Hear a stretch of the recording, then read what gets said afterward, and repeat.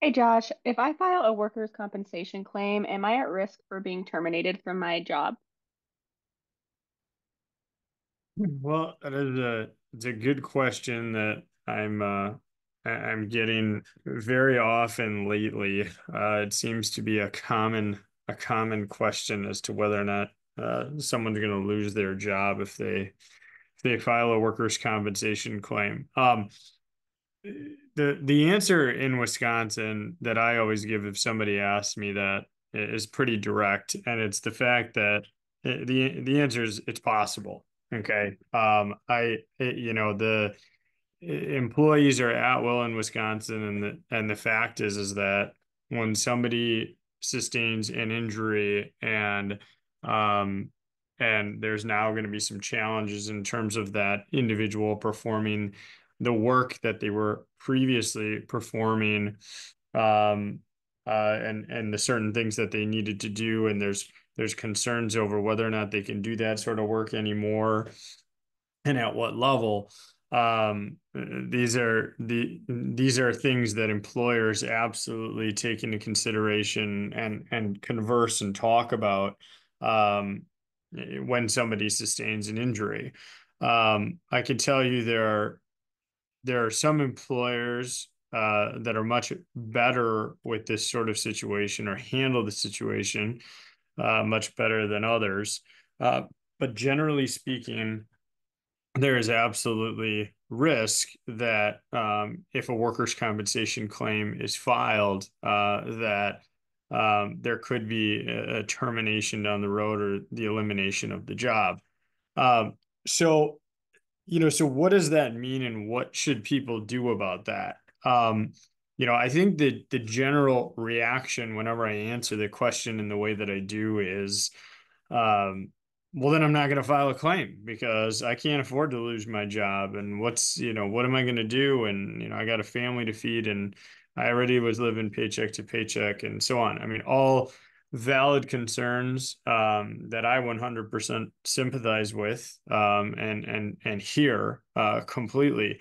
But my second response or comment to it is, well, if you don't file the claim and it's a severe or significant injury, things could be a lot worse. As bad as it may be if an employer decides to take action as far as eliminating your position or terminating your position, not filing a claim could actually be far worse than that, especially if it's a severe injury that requires a significant amount of medical attention and is going to cost or be costly as far as medical expense and so on. So, to me, I I recommend to people, with the exception of the little bump or bruise or the paper cut sort of situation or that kind of thing. I do recommend that if there is an injury, that an injured worker files a claim. They file an incident report and they file the claim with the workers' compensation carrier. Again, in most instances, especially if it's not a severe injury, um, there's a few dollars paid in medical expense. The person's able to return to work. There's not any sort of restriction component, and you did everything that needed to be done, and everybody is fine, and we all move on.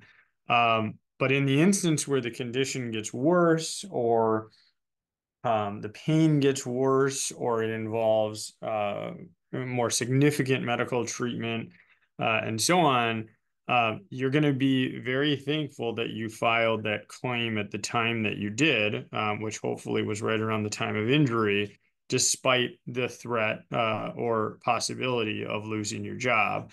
And I say that because if you do not file that claim and you end up needing significant care or treatment, um, you got to start to figure out, well, who's going to pay for that, and is it going to be my health insurance carrier? Well, maybe, but it maybe not if it's outlined that the incident happened at work or that you had pain from work. um, and additionally, from a wage standpoint, if you can't actually do the job, and you're missing time from work and so on, not filing that claim, it fails to protect you in terms of getting your lost wages paid.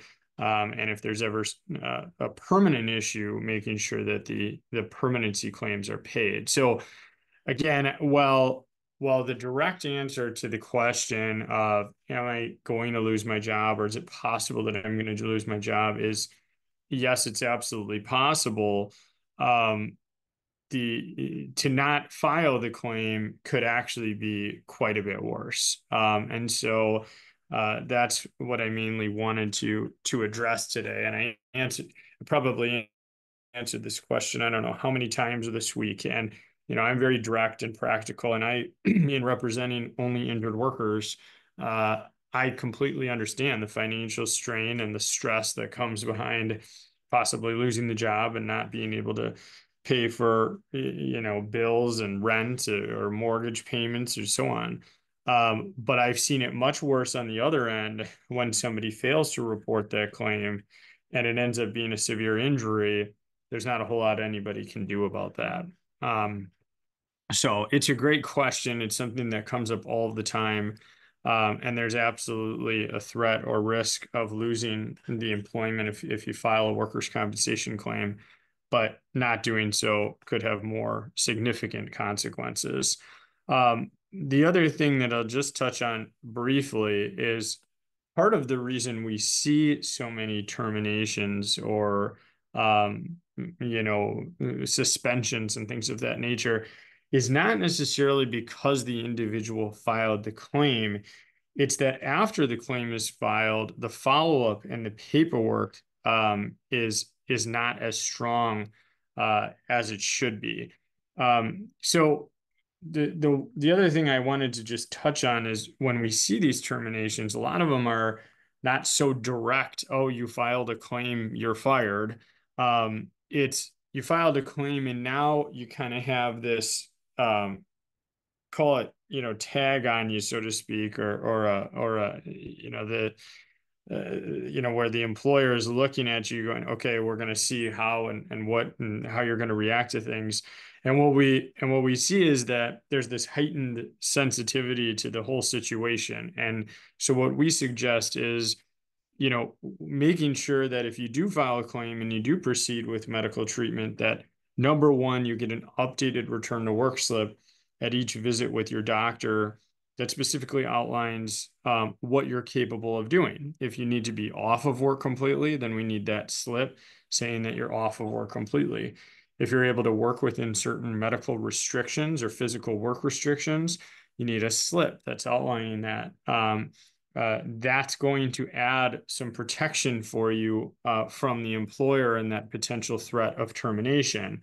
Where we see a lot of these terminations happening are when people have large gaps in treatment or they fail to get updated work slips outlining their restrictions, or the doctor releases them with no restrictions despite the fact that they're still having pain and issues and so on. So while there's a threat of termination simply because of filing the claim, what we see more often is not this direct action or reaction to the filing of the claim, but rather we see these sorts of terminations occurring when not only the claim is filed, but there are errors as far as paperwork and gaps in treatment and things that are causing the employer or, quite honestly, permitting the employer to terminate an employee without any sort of repercussion or consequence. So, if you do file a claim, which we certainly suggest that you do after an injury happens, and you follow up with your medical provider or your doctor for medical treatment, it is incredibly important that you follow up with the treatment itself, consistent appointments, a couple of weeks apart from one another, if the pain and symptoms continue, and that you get that updated work slip that outlines what you can and can't do. You need to get a copy of that work slip from your employer. Excuse me, you need to get a copy of that work slip from your medical provider. You need to provide that to your employer. And we would highly, highly recommend that when you provide it to your employer, you provide it in writing. So either you scan it in and send it to the employer via email, or you take a picture or scan it in and send it to the employer via text. Ask the employers to confirm receipt. Ask them to say, yes, we received this. Yes, we got it. All you need is something real simple there.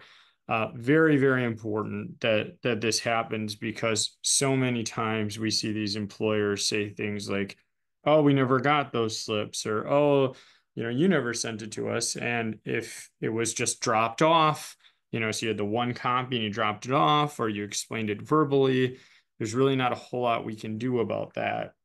So very, very important that you get those updated work slips outlining the restrictions and off work, if you need to be off work, and that those are provided to the employers in writing. Again, that's going to really, really reduce that threat of termination, even if you file the claim as you should do. So, uh, again, is it possible?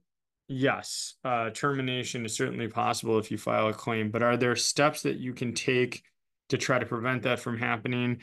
Absolutely. And getting those updated work slips and following up with your treatment, all of that's going to reduce the chance of that occurring. So, uh, really appreciate you listening. If there's ever any questions about this or you want to talk about your particular situation or your particular employer, we obviously know a lot of employers here in Wisconsin. We deal with them all the time, and we can give you some insight as to your particular situation.